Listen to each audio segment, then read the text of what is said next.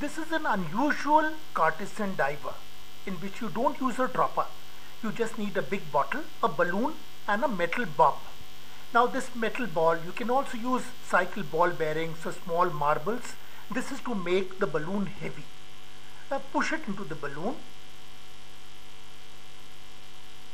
and then blow a little air in the balloon. And then tie a knot on the mouth of the balloon.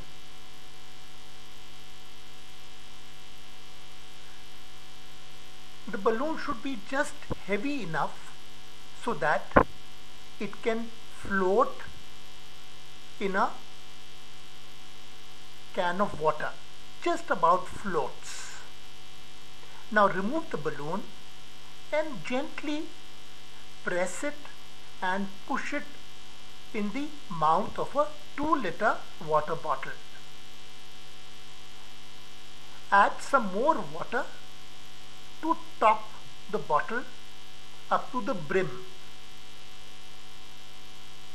and afterwards you screw on the lid very tightly. Now the experiment is ready. You just press the bottle from the outside and the balloon will sink.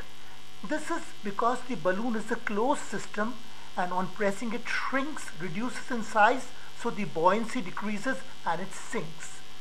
And with a little bit of practice, you can make the balloon stand right in the middle, so it doesn't go to the top and does not sink to the bottom.